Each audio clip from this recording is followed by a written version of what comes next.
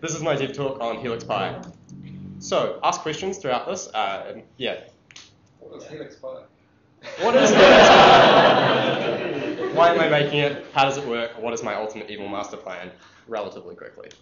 So, Helix Pi is a way to make games without writing code. Specifically, it's a tool that runs in your browser. It's written entirely in JavaScript, and it's made with Kiwi.js and a few other things. And it's a node module. It's far from finished. I've been working on it all the time outside of work for the last 2 months, and it's still not even really something you'd want to use yet. So when I say without writing code, I'm not talking about a graphical interface for creating code that isn't just writing code into a file. There are lots of things out there like that, like Game Maker and Stencil and MIT Scratch and Gamefruit.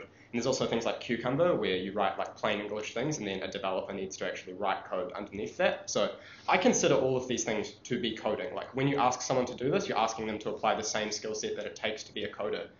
Cucumber is kind of an exception, but you still need someone to write the code to make it go-go. Helix Pi, no code at all.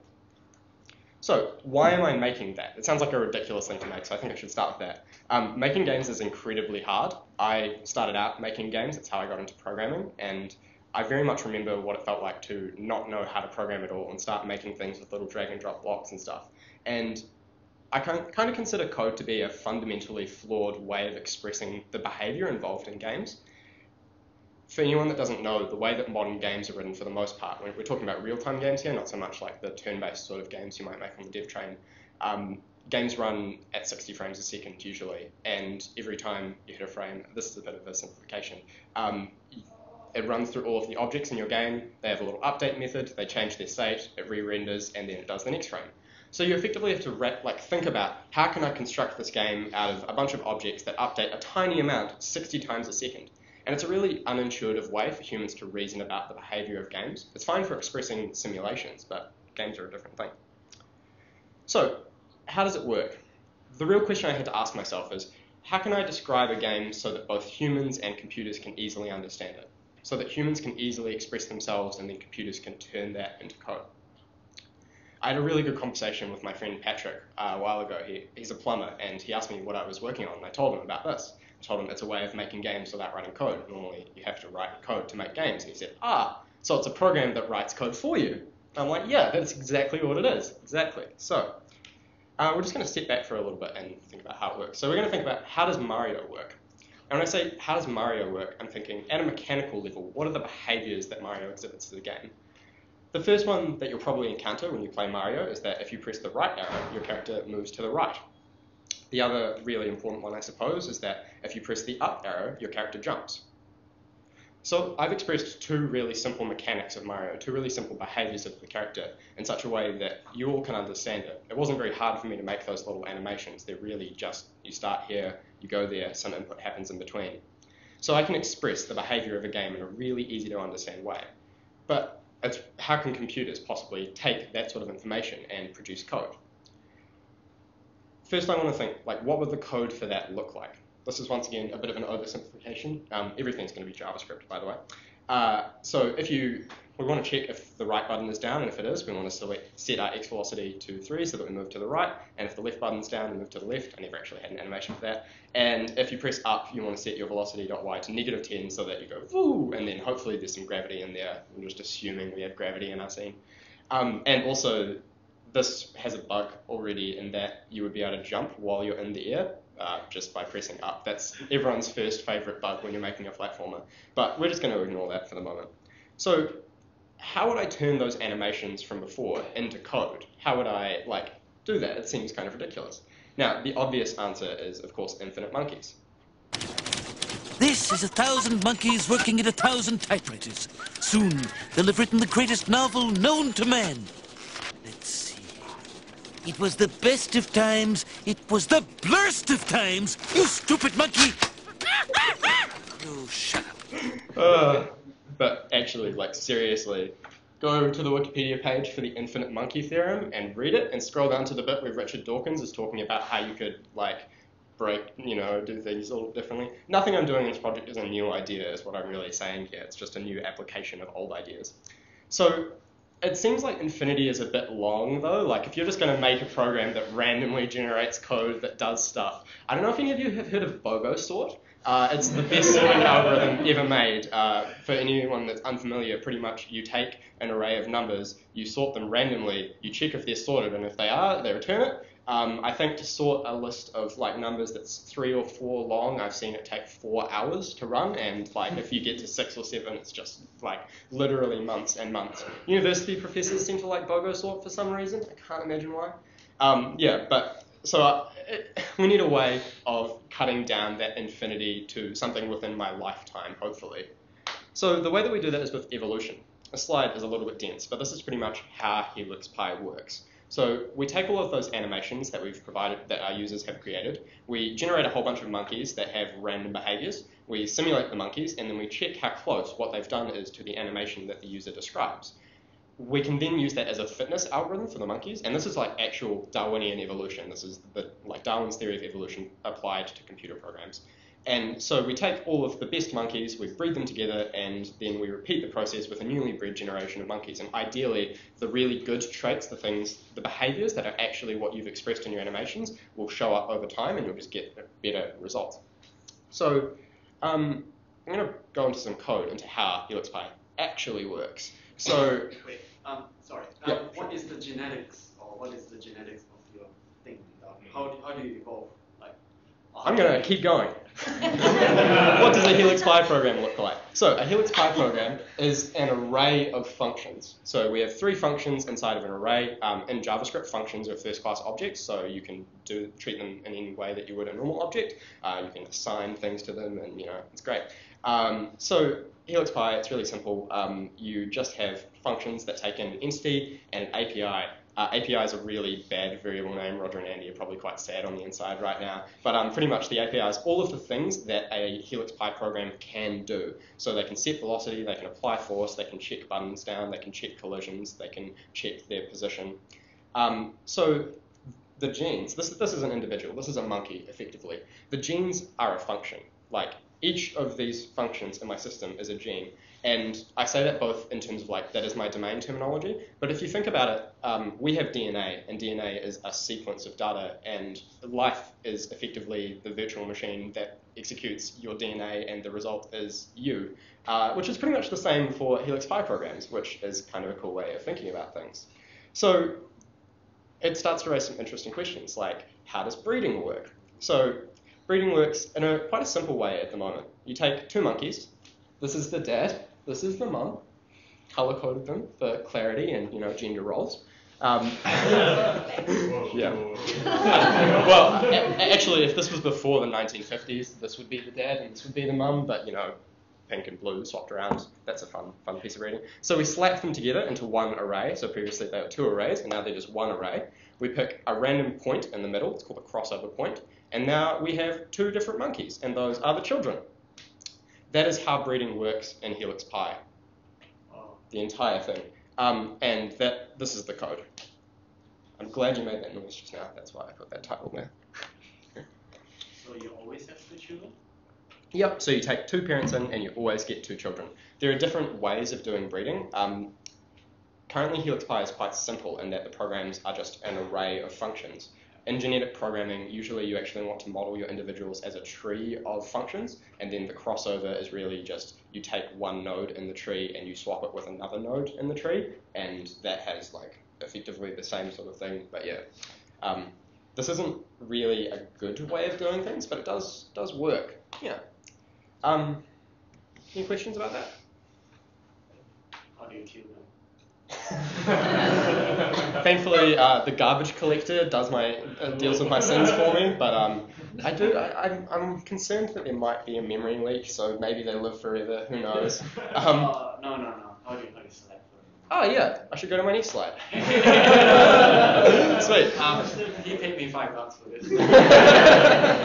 So pretty much the way that I tell how fit a monkey is. Earlier on when I talked about those animations, and from a data point of view, those animations are expressed as we have a bunch of different objects in our scene, and we want to take them to take different paths. So the Mario one would just be it starts at x0, y0, and then at frame 60 it should be at x100, y0. And so the fitness function is called every time, like you start out, you run the simulation until you get to one of those expected positions. Then you stop, you take the entity and the expected position, which are both just effectively XY coordinates, and then you return the distance.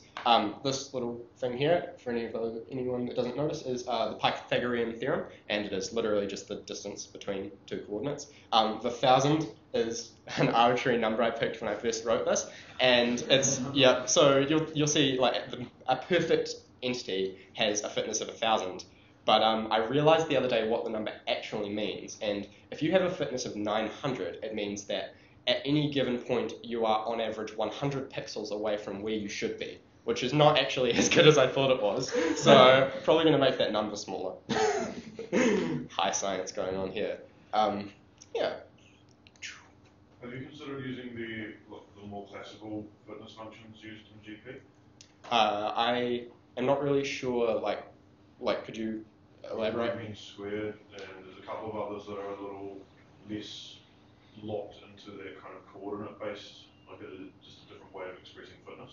Yeah, so the way that I think about it at the moment is that Helix Pi is very much a generic way of generating programs that behave in a certain way when provided with certain input, which seems like overly abstract, but I am specifically using it for game development at the moment, so it makes sense to have a fitness function that checks that entities move in a certain way, and that's where distance comes into it. But there are other properties that are like required as games move on. Like if I want to make, for example, asteroids, my objects in the scene need to be able to create other objects. The ship needs to be able to create a bullet. And that instantly has huge ramifications because what's to stop a ship from making thousands of bullets? So I would, at that point, update the fitness function to check that, like, maybe every frame, the number of objects in the scene is, like, the same as what I'm expecting it to be. So yeah, you can totally change the fitness function to adapt it for whatever sort of thing you're trying to make. My vision is very much like you would have different, like, what I'm building at the moment is very much suited for top-down games more than anything, but if I wanted to build a platformer, it would probably have a different fitness function, or if I wanted to build a first-person shooter, it would probably have a different fitness function, or if I wanted to build a program to allow people to build traffic simulations for a city, it would probably have a different fitness function. That's my slide. Does not really work at the moment. It works for things like move in a direction or follow this line, which is actually it's effectively doing regression analysis on whatever you pass in a really weird way. So yeah, it's kind of surprising that it works at all. There's actually been at least 3 or 4 times where I or Michael have found bugs in Helix Pi that mean that it should never have worked at all to begin with. And things like the frame count not being incremented in the simulator, so like all of the collision and input and stuff didn't really work, but I mean... Life finds a way. Yeah. So the things that I still need to do before Helix Pi is something that's actually really worth using. Right now, the editor is quite bad. Like, I kind of assume that no one else in the world knows how to use it aside from me, which is kind of funny because the hard part of this project so far has not been the genetic programming stuff. It's been making an easy-to-use editor that other people can like come to grips with. Part of that, at the moment, you just kind of move things around and manually increment frames and stuff, but the way that I really think Helix Pi should work is I want to add recording to my games, and pretty much instead of manually like saying this guy's in this position at this frame, this guy's in this position at that frame, I want to be able to just click a record button, nothing would happen initially, I'd be able to click on an object in my scene and drag it around and press an input down at the same time, and it would just record the game as if I was playing it, record that into an animation that can then be turned into the game. And the reason I think that's so cool is because I imagine if I made like a Mario game and I made it that you can walk around, you can jump and stuff, but I came across a bug where, for example, I walk off a platform and instead of falling down, I just keep walking in the air.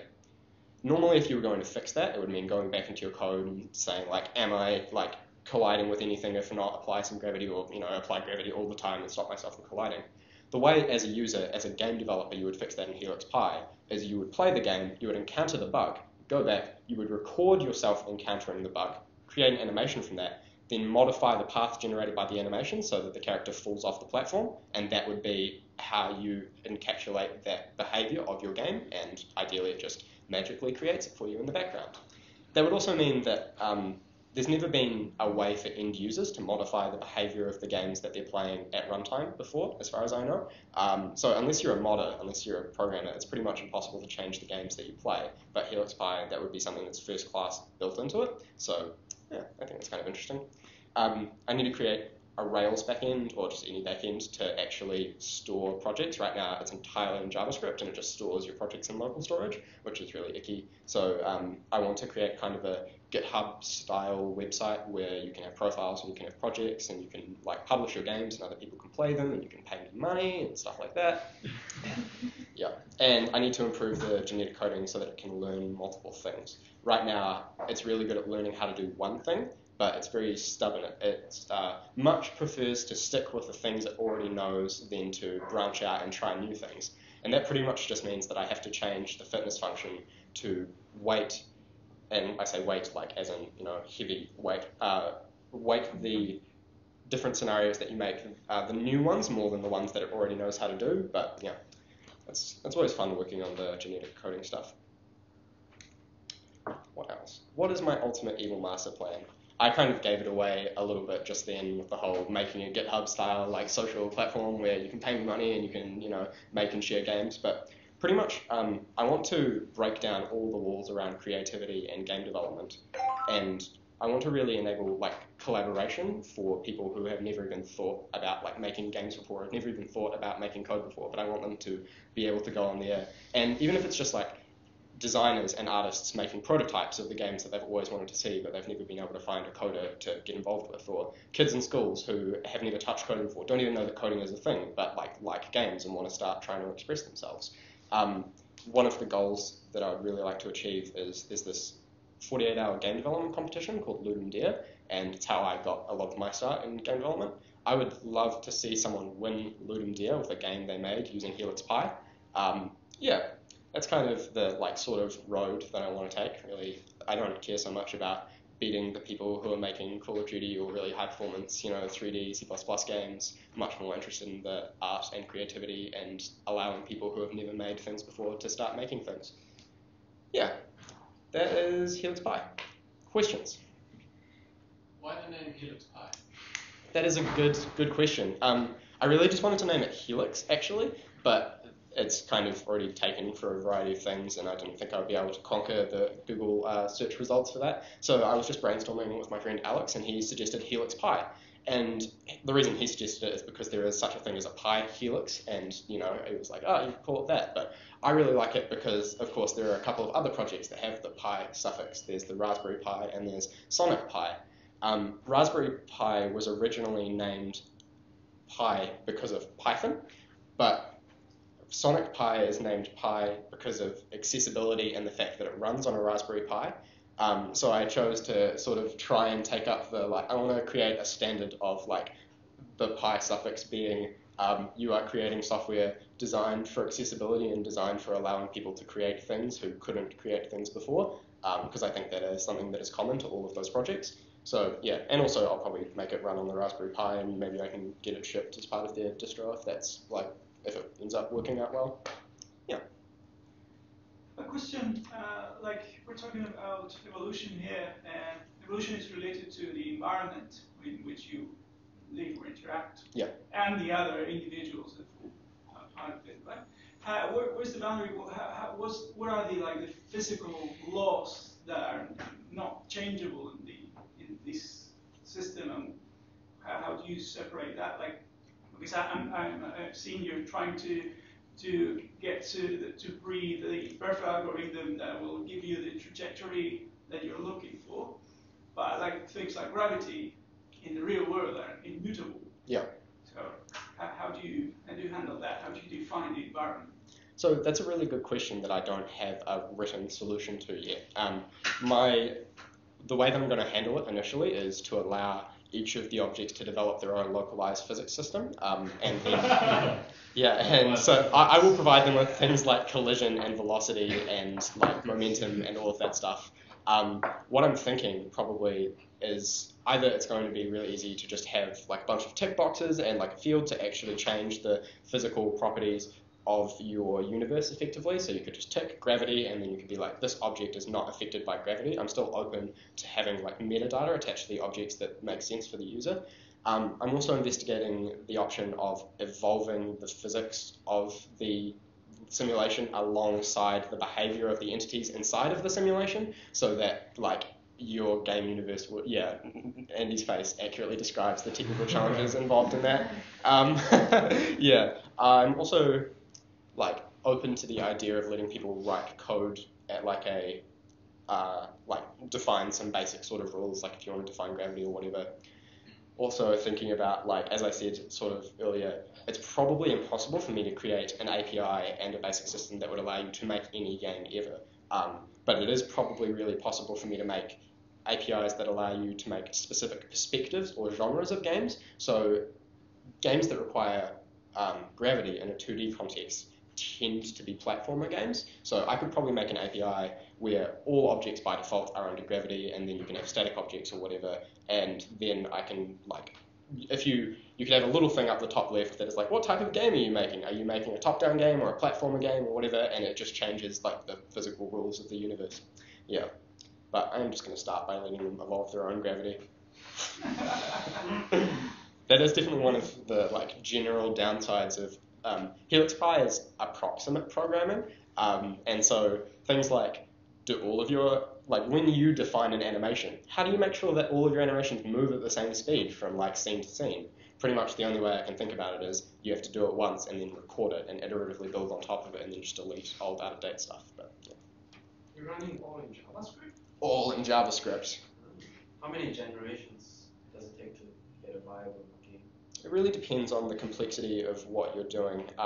Helix Pi only is not very good at building complex programs over time yet, and that's really about the learning multiple things. So generally only takes 30 to 50 generations to build a program that does stuff really, like moves to follow a line in a pattern, for example. Currently the way that it works is I think it kicks off 15 generations inside of a web worker and returns the results back, and it takes like a second and a half to update every time or something. Yeah. Do you use mutations in your Linux? Mutations are still to be implemented. It wouldn't be that hard, and it will pretty much just be mutating one of the genes, either changing the arguments that are passed in, or swapping it out for another gene, or deleting it or moving it around. I have an open GitHub issue if you would like to make a pull request. How do you seed the gene pool? Yeah, that's a really good question that I wish I had time to put a slide together for. Pretty much there is a seeder.js file that takes in just like a number of individuals that you want made, a number of monkeys that you want made. It comes up with like an entropy value for each of them that is really just like how much stuff is going to be in it, and it's like between 1 and 20 at the moment, and that is just the number of genes that you're going to have. Eventually it will be recursive and will be tree based, so it'll get passed through and stuff, but right now it's just you get in 1 through 20 genes. Those genes are, I can show you the code actually, it's pretty cool. It's fine. Fix fitness inconsistencies branch. Oh yeah. So I have this seeder.js file. Always start at the bottom. So seeder.make takes in your schema, which is effectively the commands that you're allowed to use inside of an individual and a monkey, and all of the arguments that they take and everything that you need in order to generate functions that call those things in an appropriate way. And so this generate individual function, this is our entropy, 1 through 20, and then it just goes over that and returns a new node for each of those. This is just the same as _.times in Ruby, times, yeah, number.times, but JavaScript, whatever. And so new node gets a command, and a command in this case is any of the things in the API that do something, like set velocity, apply force, stop, and gets an alternate command, and then returns either an unconditional, a conditional, which is an if statement, or an if-else that takes in schema and the command and the alternate command. And so we can have a look at those. The unconditional just runs the command. The conditional checks the conditional to check and then runs the command. The if-else checks the conditional to check, runs the command, or runs the alternate command. So effectively, I've created an abstract syntax tree of JavaScript functions inside of JavaScript. And so the literal source code of a Helix Pi program that I showed you It's not the truth, actually. All of the like velocity and stuff arguments get passed into it because you couldn't literally declare, or you couldn't literally generate one of the sorts of programs that I showed you before without adding strings together, and I'm trying my hardest to avoid adding strings together. Yeah, this is kind of cool. So yeah, the get random command picks. Right now, it's really coupled to how things work, but it is designed in such a way that it's only a few steps away from being entirely generic at any point. And the only thing I really need to solve to make it generic is, given a particular command, how do I come up with some arguments that are appropriate for this command? Right now, I've just been manually creating them, but there is enough metadata passed along with the stuff that you could do it. Yeah, that is how I create life. I'm interested in the serialization that you were talking about before. Yeah, how much space does your population take up? That's a good question. I don't really know the answer. It is something worth talking about, though, because originally when I started doing Helix Pi, I started just adding strings together and then evaling it, and that was really bad from a performance and safety point of view. So now, instead of doing that, and then I moved to closures, so I would close over all of the API commands and close over all of the arguments that I needed, and that was great. It ran incredibly fast, and the code was super clean and obvious. And then I tried to serialize it, and I realized what I had done, and I realized that you cannot, by any stretch of the imagination, serialize a closure in a cross-platform way across browsers. So now I've started,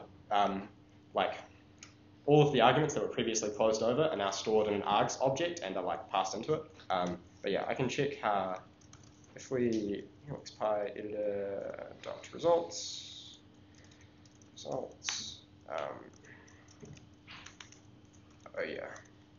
Serialize results. How can you check a string length in JavaScript? Just dot length. There you go, 310,000 bytes. It's for that's actually 24 monkeys. I'm only using 3 of them though. Yeah. So that EV Greg Stan thing. EV is the left-hand paddle. Greg is the ball, Stan is the right-hand paddle. They each have 8 monkeys that were provided back, just in case I need them, but I'm only using the first one. So it would probably only be, well, an 1/8 of that in size, but yeah, kind of big. But a lot of new lines in there. a lot of new lines. Oh yeah, that's because it's making it actually readable. You can definitely very readable right there, right? But yeah, it's for the first time ever last week, I read the source code of a Helix Pi program. Before, it was all flying in the dark. Yeah.